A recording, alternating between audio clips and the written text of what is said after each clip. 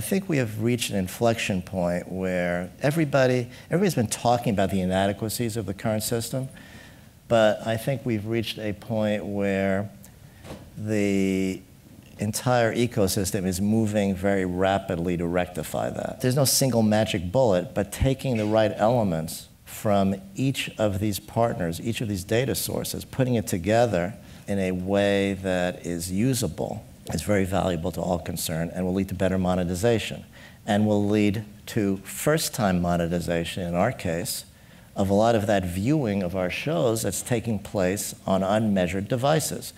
So if we have a young girl watching Nickelodeon on her iPad in her bedroom in a Nielsen household, it's as if it did not happen. Nielsen is it's a great company that has supported our industry for many decades. It needs to move forward and take advantage of technology. So we're going to be out there. We work with Nielsen very closely. A lot of what we're doing is going to complement what Nielsen is doing.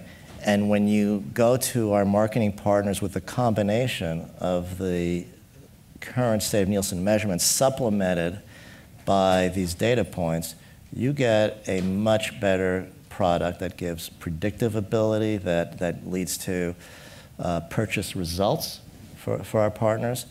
And the best evangelists for this are the marketing partners we have. Sure. They are our best salespeople. There's a lot of short-termism that's out there. So if we stay focused on what is at the center of our company, which is content.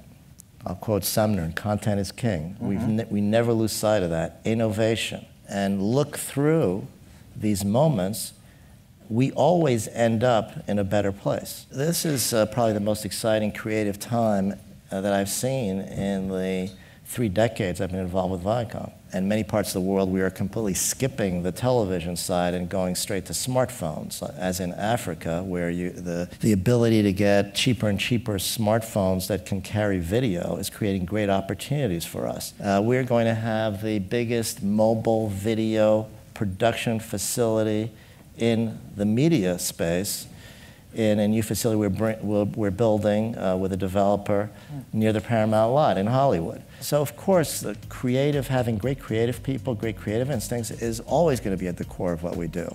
That doesn't mean you don't use all the tools at your disposal, just like you use special effects tools or other tools that are at our disposal. That's just another tool that we use.